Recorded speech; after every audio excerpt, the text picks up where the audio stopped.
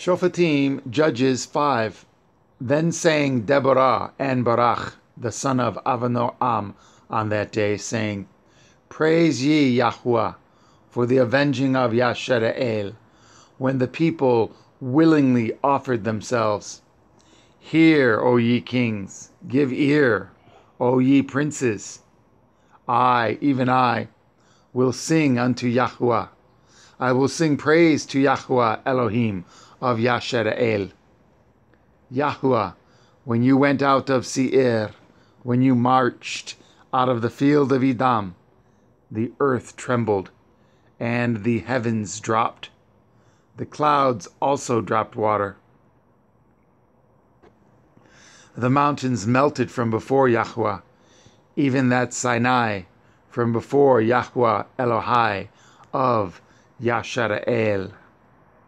In the days of Shamgar, the son of Anath, in the days of Yael, the highways were unoccupied, and the travelers walked through byways. The inhabitants of the villages ceased. They ceased in Yashara'el, until that I, Deborah, arose, that I arose a mother in Yashara'el. They chose new Elohim. Then was war in the gates. Was there a shield or spear seen among 40,000 in Yashara'el? My heart is toward the governors of Yashara'el, that offered themselves willingly among the people. Bless ye Yahuwah. Speak ye that ride on white asses, ye that sit in judgment, and walk by the way. They that are delivered from the noise of archers in the places of drawing water. There shall they rehearse the righteous acts of Yahuwah, even the righteous acts toward the inhabitants of his villages in Yashara'el. Then shall the people of Yahuwah go down to the gates. Awake, awake, Deborah. Awake, awake. Utter a song. Arise, Barak, and lead your captivity captive, you son of Avinoam. Then he made him that remains have dominion over the nobles among the people. Yahuwah made me have dominion over the mighty. Out of Ephraim was there a root of them against Amalek. After you, Binyamin, among your people, out of Machir came down governors, and out of Zebulun they that handle the pen of the writer. And the princes of Yishachar were with Deborah, even Yishachar, and also Barak. He was sent on foot into the valley. For the divisions of Reuven there were great thoughts of heart. Why abode you among the sheepfolds to hear the bleatings of the flocks? For the divisions of Reuven there were great searchings of heart. Gilad abode beyond the Jordan. And why did Dan remain in ships? Asher continued on the seashore and abode in his breaches.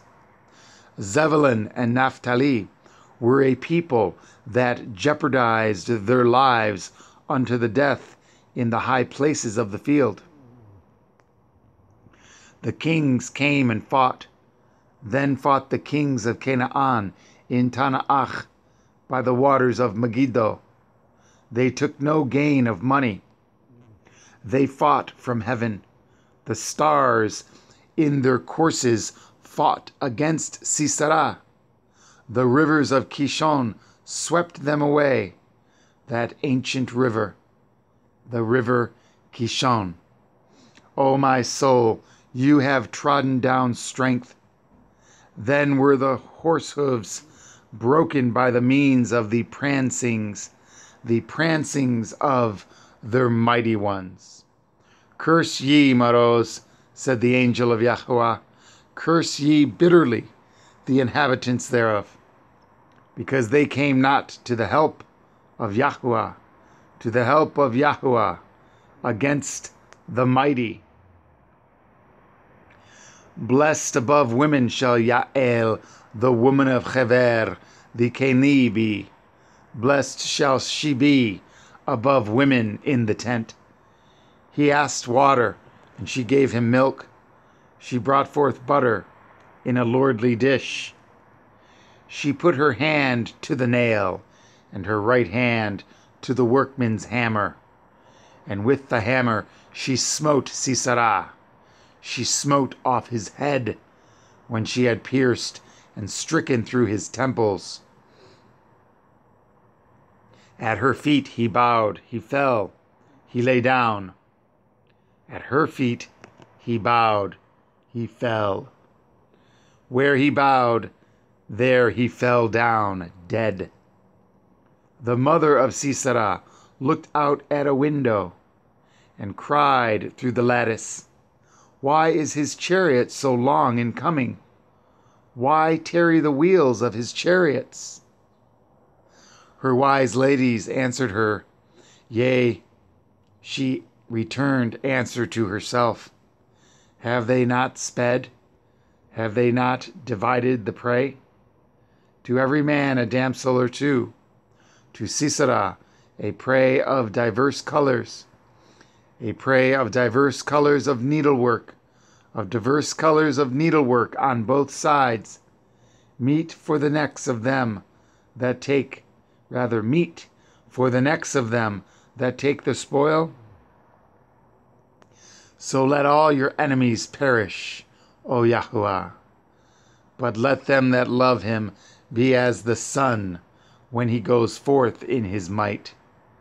And the land had rest 40 years.